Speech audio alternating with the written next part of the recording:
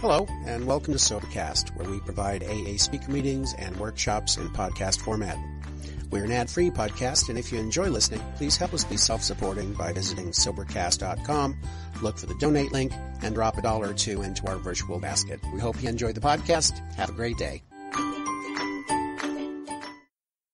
Well, it's great to see everybody here this morning, and we always start out by giving a special welcome to anybody who has never been to this meeting before. If you're just joining us at this particular meeting, why, we hope you get something out of it and hope you enjoy it.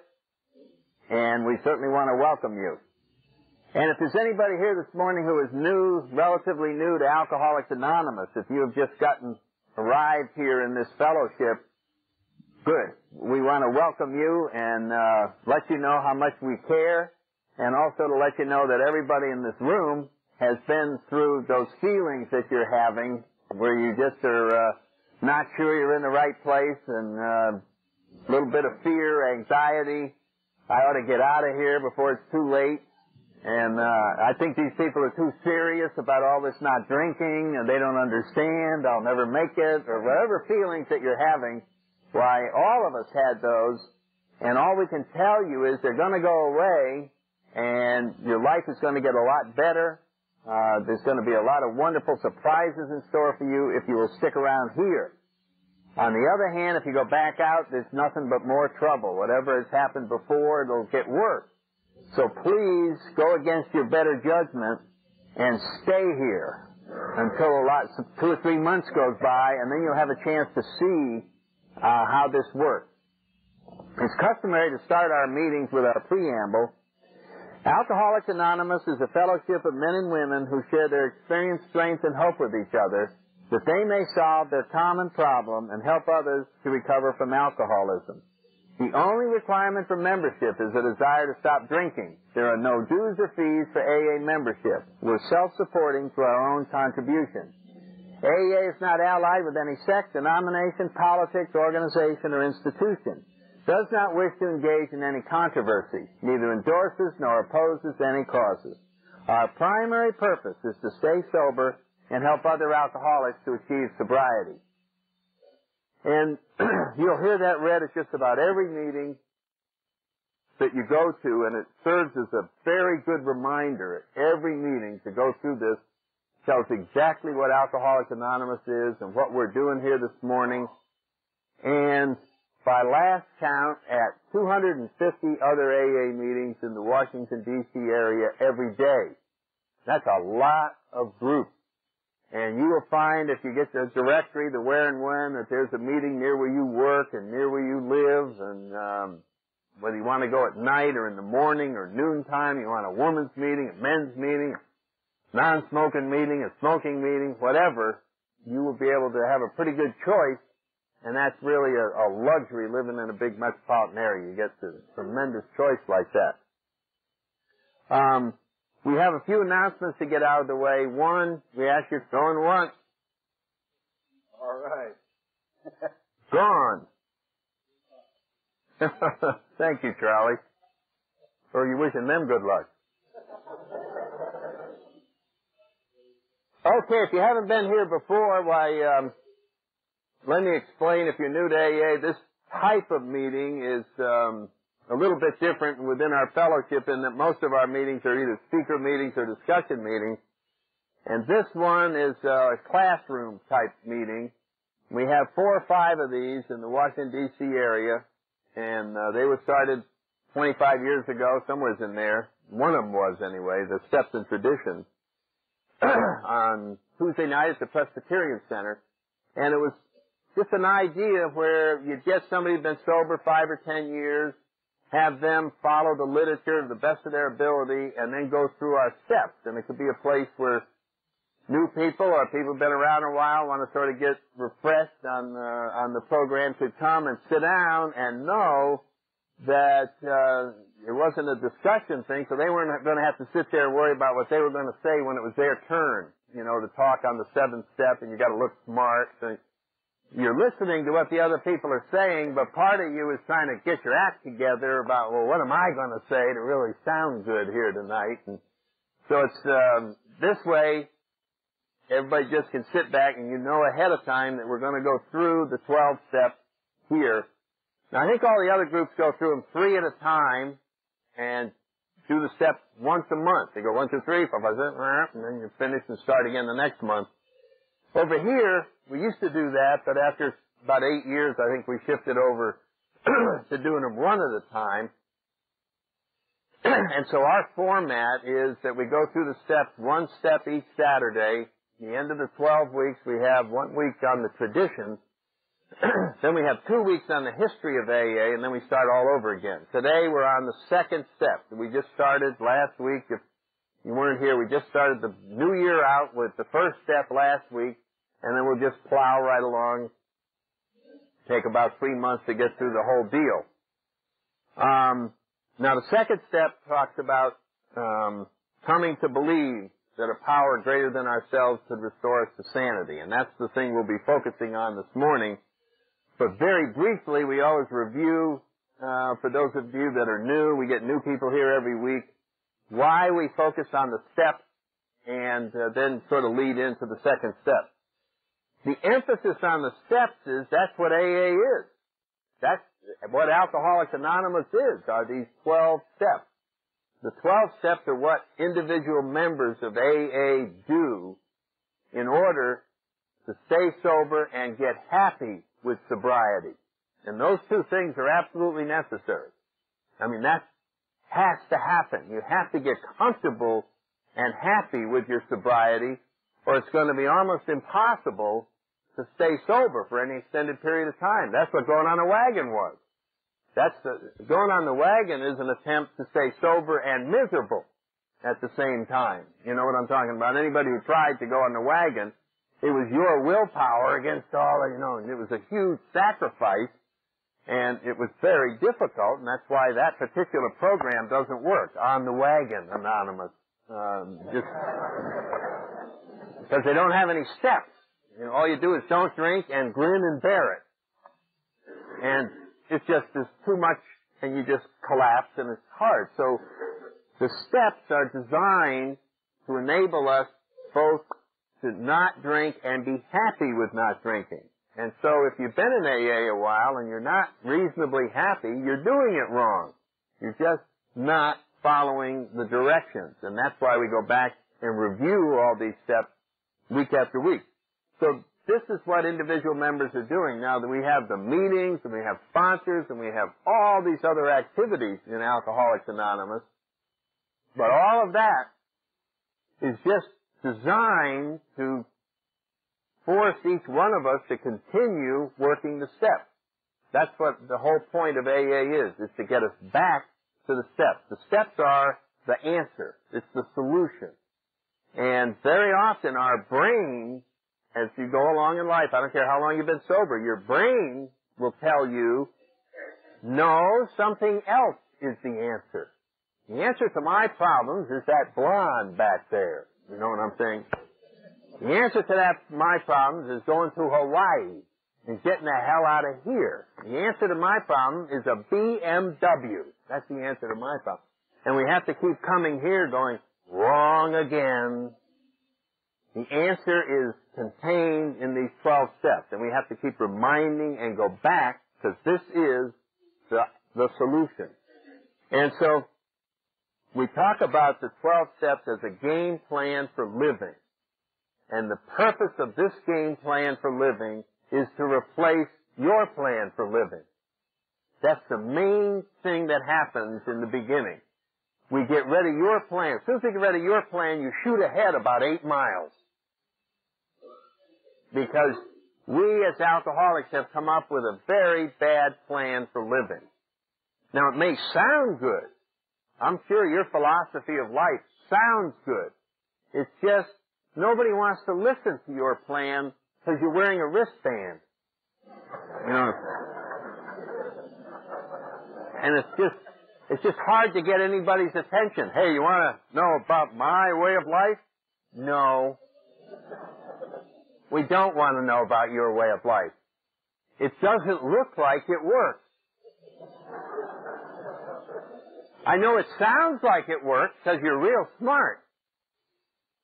Whether you're street smart or college smart, all of us think we're smart when we get here. We're smarter about ourselves than anyone else in the world. And what AA does, and by switching over to a different plan, the biggest thing that happens is we stop doing what we've been doing all our lives that got us here. And so that is one of the great advantages of trying these 12 steps, is that we abandon our old way of living and thinking. The second thing is you get to look at the results of the 12 steps. That's what AA, if you think about it in a way, AA is like a great big show and tell operation. We have speaker meetings every night, and we say, oh, tonight we're going to hear from a young lady who's about 30 years old. She has 3 years sobriety. Here is Mary. And then Mary gets up, and you get to look at 3 years sobriety. You get to hear the story. I used to be this, locked up in here, and all that. And now I am what you see right here. And this is what's going on with me. So you get to look at the results of the 12 steps all the time. You got a sponsor, you got his friends or her friends, you got discussion meetings, and you're hearing things, and you're watching people, and you're looking real close, and you are seeing the results of the 12 steps. And that's why we say in chapter 5, if you want what we have, this is how you get there. This is the steps that you follow that will take you to this type of sobriety.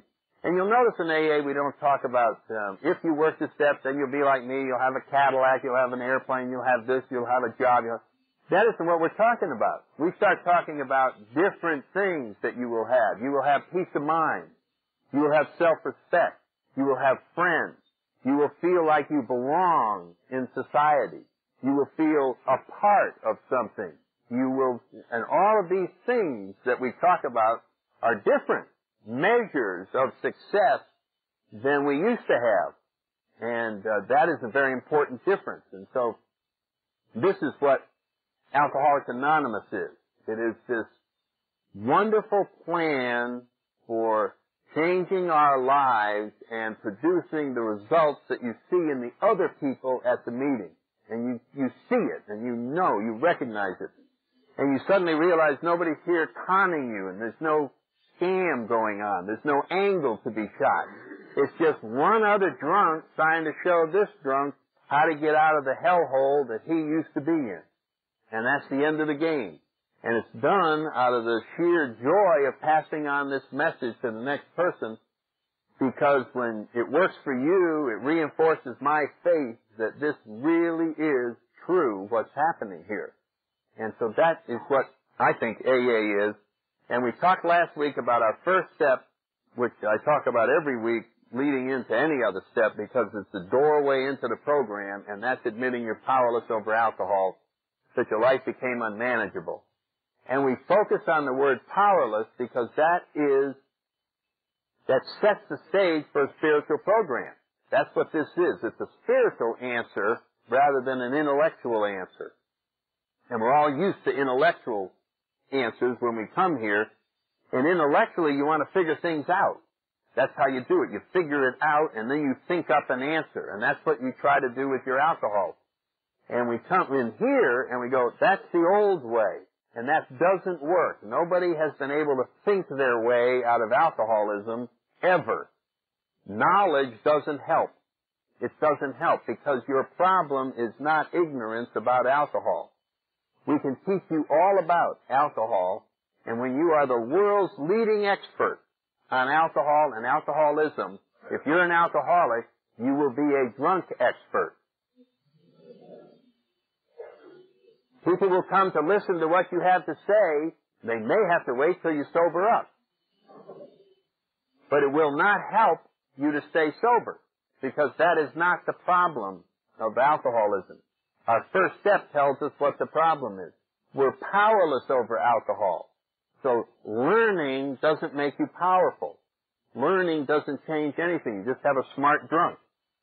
And so we have to understand that. If you understand the first step, when I say I'm powerless over alcohol, what you have said, whether you realize it or not, is, I have a situation where I need a higher power. That's what powerless means. It means I, on my own, can never stay sober by myself. I cannot ever stay sober. And when we say you're powerless over alcohol, we mean when you're sober. It's not the fact that when you drink you get all screwed up. That's an easy problem. The real problem is when you're stone cold sober and you know if you take one drink you're going to get all screwed up, guess what you do? You take the drink. You go, well, I'm going to be all screwed up.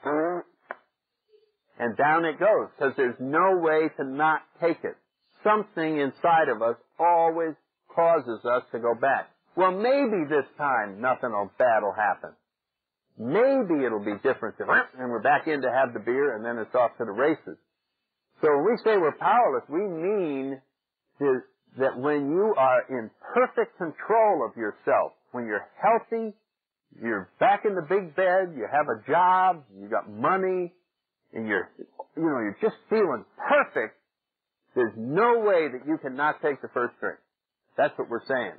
And if you don't believe that, you got to go back over your own life and finally acknowledge that until you die, you will keep going back to that first drink.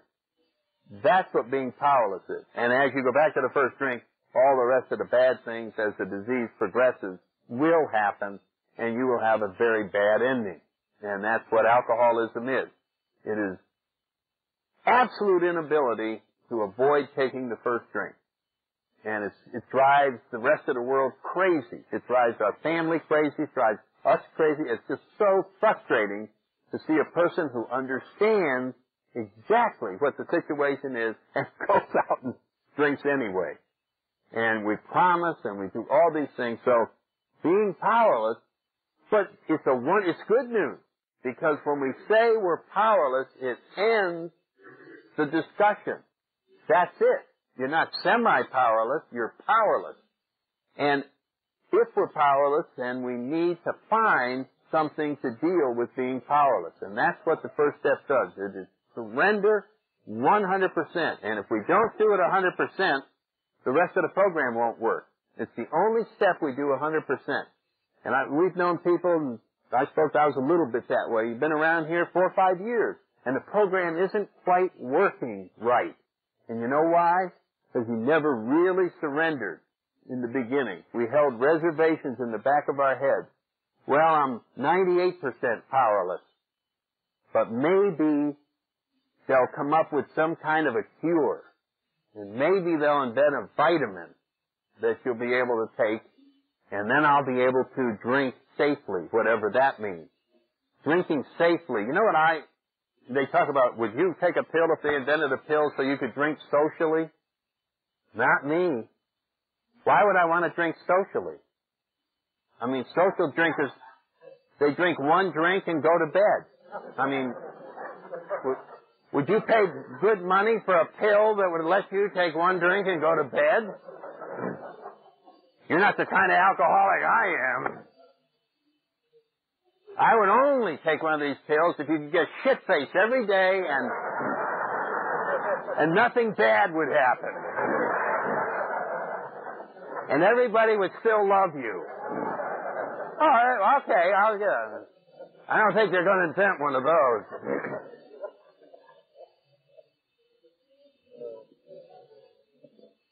So anyway, this powerlessness is such a wonderful word because it's spirituality without recognizing it. When we say we're powerless, we really are stripped of any way of solving this thing, and we must totally rely on something else. And in the beginning, this something else may be your sponsor. I'm in a point where I'm totally relying on this person who calls me up and tells me what meeting we're going to and what chapter to read and what this to do and what that. That is a spiritual attitude. That is saying, of myself, I'm nothing, I must rely on something else. And that is the beginning of spirituality. That's how you get it. So that's why that is the doorway in, the surrender, the absolute saying, that's it. Now when you surrender and you sort of turn your life over to AA or your sponsor in the beginning, You don't give up control of everything. You still are in charge of a very important part of this. Your job is to judge the results. That's your job. And you say, go ahead. I'm going to follow the instructions that you folks have, but I'm going to sit back and give you reports from time to time on how it's working. And that's your big job in the beginning, is to compare the results that you're getting by following directions with the results you were getting when you figured everything out yourself. And most of us report amazing results, much to our surprise. I heard spirituality explained as well as I've ever heard it explained by one teenage girl explaining to a younger teenage girl spirituality. He turned to her, and with the most sincere look you can get, with peer pressure, she just went, "This shit works." That was because so many of us are skeptical when we arrive, and that's exactly what the second step is all about. The second step, having surrendered, having caused us to absolutely admit defeat, look what they throw in our face while we're lying on the ground. Now you're going to come to believe that a power greater than yourself can restore you to sanity. All of a sudden they've brought God into the picture. They've tried to disguise it with a power greater than yourself, but we know what they're talking about, and as soon as they bring that in, now we're going, now we got a problem. Now we got a problem. And the problem is described by Bill in the second step. And the problem is that you have just started a great debate with almost everyone who arrives here. Oh, higher power? Oh, that God stuff? Well, let me tell you where I'm coming from on that. We have a problem, sponsor. I'm not going to be able to just buy into that because, and then you explain who you are and where you're coming from on this higher power stuff. And the debate begins. And in the past, whenever someone has brought this up, you have been very good at winning the debate. Well, let me tell you where I'm coming from on this higher power spirituality stuff, the way I see it, and then the bullshit starts. The way I see it is, religion has caused more damage in this world than anything else. That's kind of where I'm coming from. You know what I mean? And you just have all this wonderful stuff of where you're coming from. And so therefore, I don't think I'll be able to go along with this. Well, you're going to find that when you try to debate this issue in Alcoholics Anonymous, you keep losing. You lose to everyone. I mean, you lose to people who never went to grammar school, and you lose to old people, and you lose to young people, and you lose to Westerners. I mean, it's amazing some of the things that happen. So why do you lose? I'll tell you why you lose. Because they won't discuss theory, they just discuss results. And they go, oh, you're not going to be able to buy into the program? You're not going to be able to? Too bad, you're going to die. Next. You want to buy in? And, wait. Let's keep the discussion going a little further here, you know.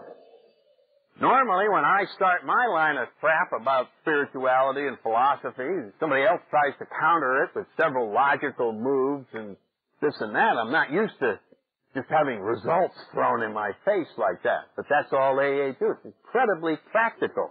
And they just dump this on us. And so we come up against this problem that is confronting us in the second step. And after you go through the second step, if you're typical, you're going to find that you do a lot of laughing at yourself afterwards.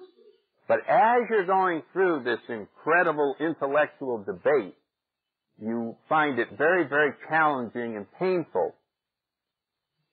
What's involved in order to accomplish the second step is something that is beyond the grasp of many of us. It is called changing your mind. Changing your mind. I remember the first time I heard that, I said, well, if you're right, why would you change your mind? I mean, that was sort of where I was coming from. never recalled ever changing my mind before. And I could understand how other stupid people would change their mind, and as a matter of fact, that's what I tried to do a lot, was to get other people to see things my way. And so, but here they're talking about changing your mind. And that's really what the second step is all about, is the great debate that is going to rage within you over this higher power issue, and then eventually changing our mind. And Bill writes about this in a very humorous way at the beginning of the 12 and 12.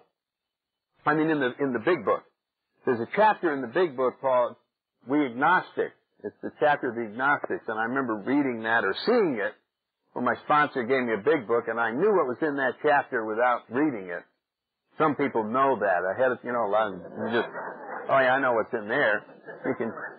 You can tell from the title, We Agnostics, that that's the chapter that shows agnostics how to stay sober, as opposed to buying into all this God stuff over here in chapter 5. And when you read the chapter, you can summarize the chapter of the agnostic in 3 words, and it's change your mind. That is what the chapter of the agnostic is. Become a former agnostic. That is the basic message in the chapter of the agnostic.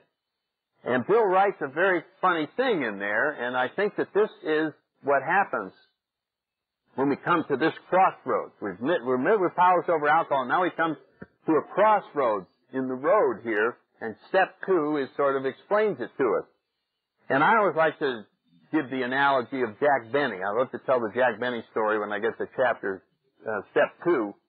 And the Jack Benny, the great humorist, and back in the radio days, he just had this great radio show, and he was known as a person who could not part with a penny. I mean, he had the first nickel he ever made. He even had a little safe in his house, and he had a payphone in his house for guests. And when they came, they wouldn't use his phone. And so, this one radio show, he's walking down the hallway, and you just hear the footsteps, click, click, click, click, click. And then you hear this stick-up man's voice goes, "Stick 'em up." And Benny goes, "Right." And the stick-up man says, "Your money or your life?" And then the silence starts. And it's 5 seconds. And it's 10 seconds. And you can hear the studio audience starting to laugh. And 20 seconds have gone. There's nothing. There's just been dead silence. And finally the stick-up man can't take it anymore. And he says, "Well?" And Benny said, "I'm thinking." And he was caught on a dilemma. And to some of the outside watchers of this, it's kind of a humorous dilemma. Your money or your life? There's the money. But he's struggling there with this huge dilemma. Well, we can see these dilemmas maybe in an alcoholic's life.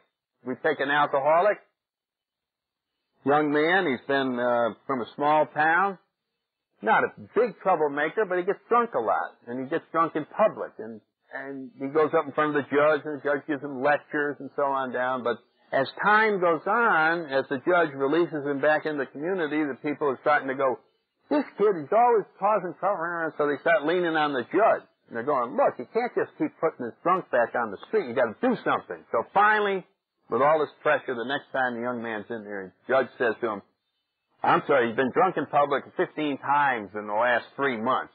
And I'm going to have to do something, so here it is." And half the town is in the courtroom to see what they're going to do to this young man. And the judge said, "Here's the deal. It's either a year in jail or a 1 AA meeting. Your choice." And if we don't have the Jack Benny syndrome again. 5 seconds of silence. 10 seconds of silence. 20 seconds of silence. And all the people are just going, "What's wrong with that kid? He's standing up there, 1 year in jail or 1 AA meeting. Why is he?" Well, in order to get inside his head, we have to get inside his head to see why this dilemma is causing this tremendous crossroad. Now, he's a bar drinker. He drank with his friends down in the bar. And over the years, some of the people would get in so much trouble from drinking that they would go to jail. And once in a while, some of the people that were in the bar would get so bad that they went to AA. And he watched all this very closely. And he made one observation. The people that went to jail came back.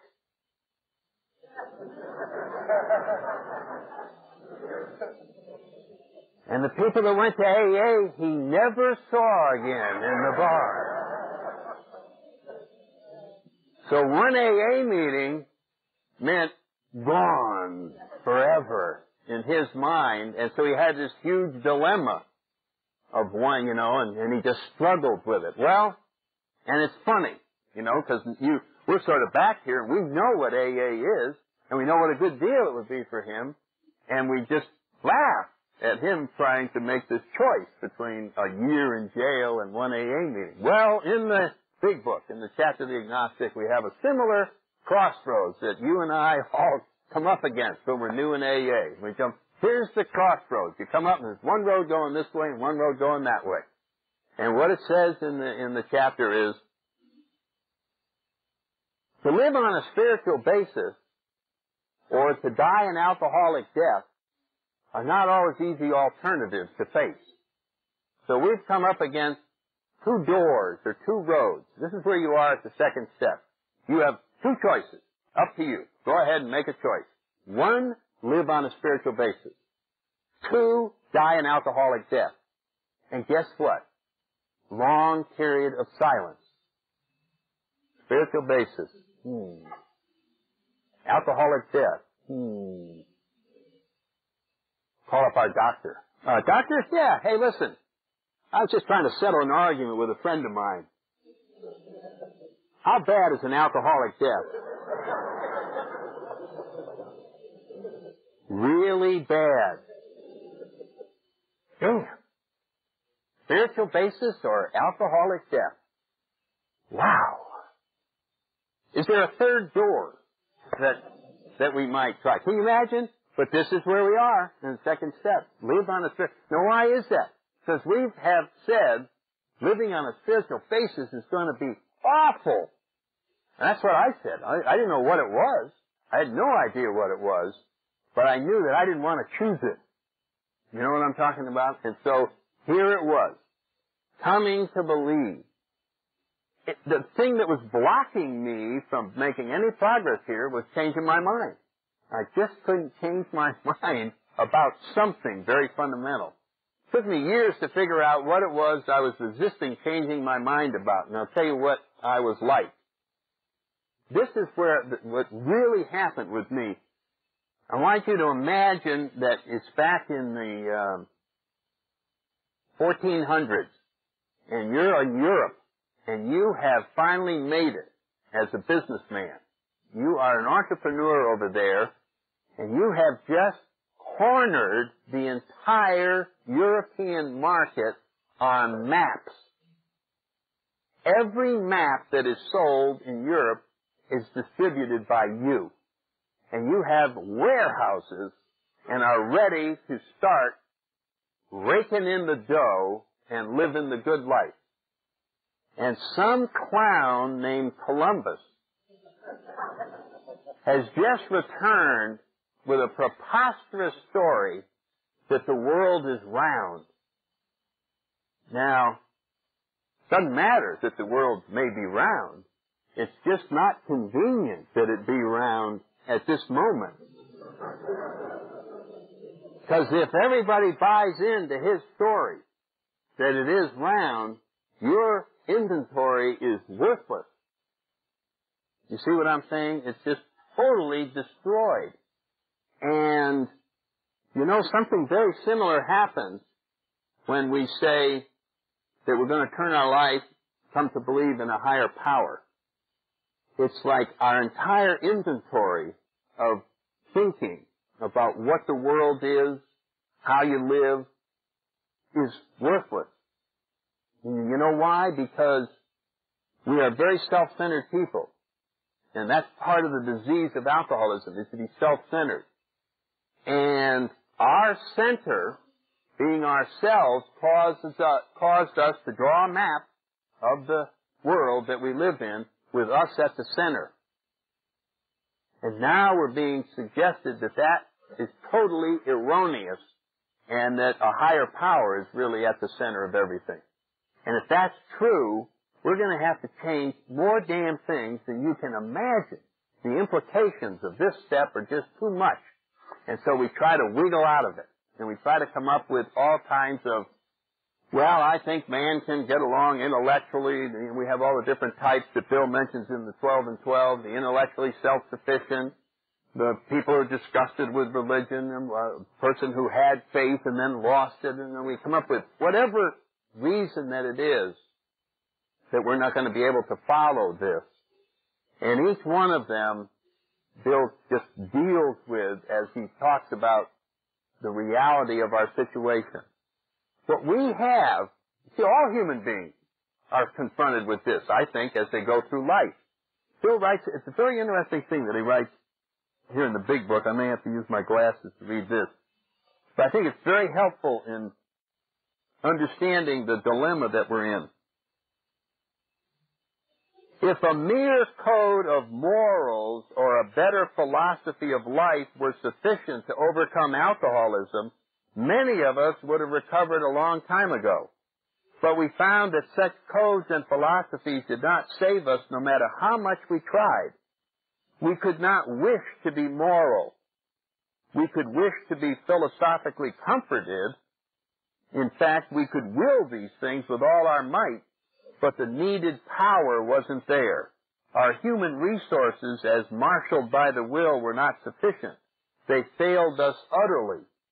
And so it was very frustrating to try and have values and never be able to live up to them. And I know a lot of people that arrive here have that sense that I am a good person and I have values, and God damn it, if I just lived by them, if I just stuck with them, I could do it and I could be all right. We all wanted to be that, and we just kept failing. And we just kept failing. You know why we failed? We were trying to live spiritually without a higher power. I was trying to be a moral person on my own. And we find out that what our problem was lack of power. And this is where we change our perspective on this whole thing. In order to be a better person, we need to rely on a power to be a better person. And that was where we were wrong. Our egos wanted us to say, and all of us were self-centered, ego-driven. And I didn't realize I had said this because I never really said it in so many words. I said, other people need God in order to be spiritual. I can do it alone. I mean, is that the height of egocentrism? Weak wimps need God in order to get out of this mess that they're in, but real strong willpower type people can do it themselves. And this is a joke. I mean, this is an absolute joke. It's just impossible. And so this again became part of the dilemma of the second step. This wonderful idea that somehow I could make it on my own. And that's why we have sponsors. And that's why we have the great ego deflation here in the program. And people come up and poke us in the chest. And just they're trying to get us to stop trying to do it by yourself. As soon as we're willing, and all it takes, you don't have to understand. You see, AA, I know a lot of us when we're new, and this will be the last point and then we'll wrap it up. We think that once we agree to the second step, once we have an open mind about the second step, then AA is going to come in and explain this religion to us. And it turns out that's not going to happen at all. That there is no Alcoholics Anonymous God.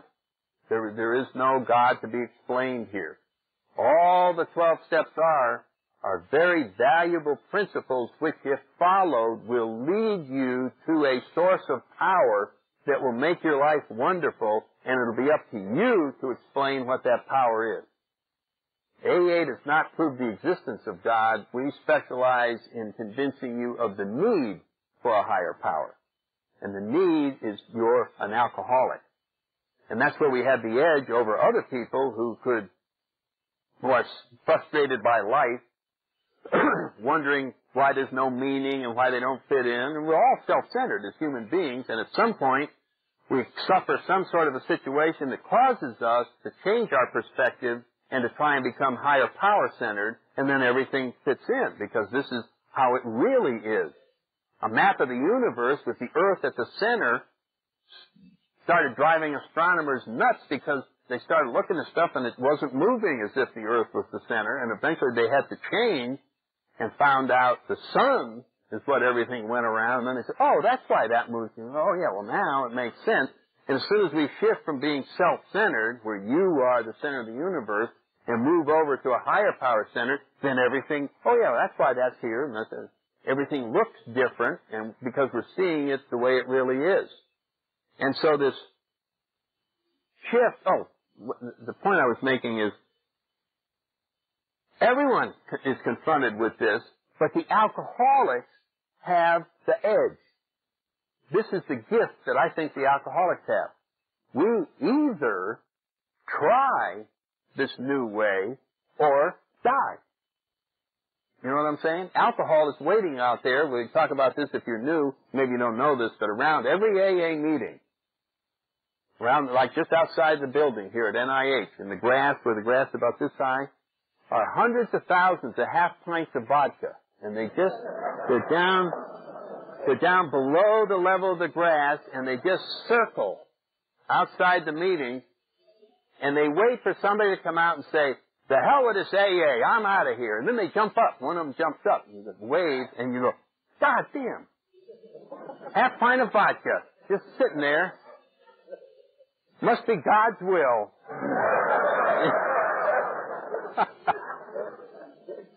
And then, you see, what is the problem that's going on right now? We have a person who's not interested in trying AA. So he's about to get interested. You see how you get interested? Vodka gets you interested. Oh, you don't want to try the spiritual thing? Well, come on over here. And then you pour it down, and then alcohol beats the crap out of you. Wham, wham. You ready yet? No, not ready.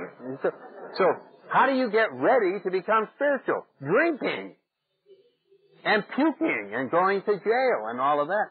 Whereas non-alcoholics don't have that strong man standing out there to drive them back into this path. And so in a bizarre fashion, we're the lucky ones who are driven back to this wonderful road and not let, we don't have the choice of just aimlessly wandering.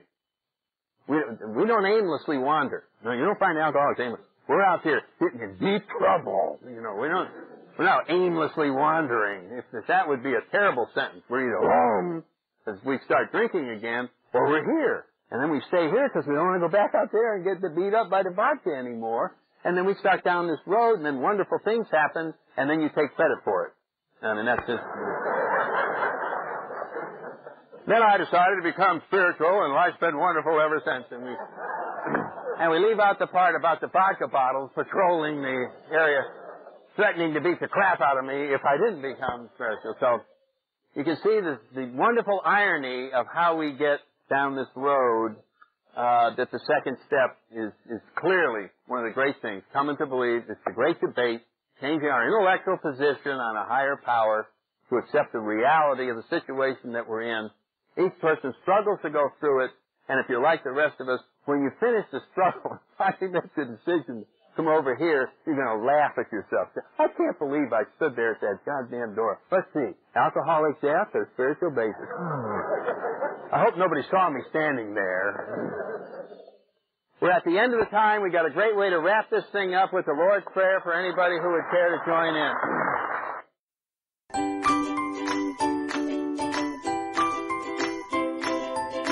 Thanks for listening. I hope you enjoyed the podcast. Sobercast is ad-free, and we'd like your help in order to keep it that way.